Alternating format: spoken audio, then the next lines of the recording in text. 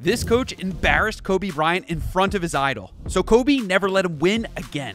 Back in 1998, Kobe Bryant came to put on a show in his first All-Star game. Through 3 quarters, Kobe led all scorers, put up highlight dunks, and went at his idol Michael Jordan every chance he got. But Coach George Karl thought the 19-year-old Kobe still needed to earn his stripes. So he sat Kobe the entire 4th quarter, allowing MJ to surpass him in scoring, secure the win, and get the MVP. Kobe seemed fine with the decision at the time. Were you disappointed?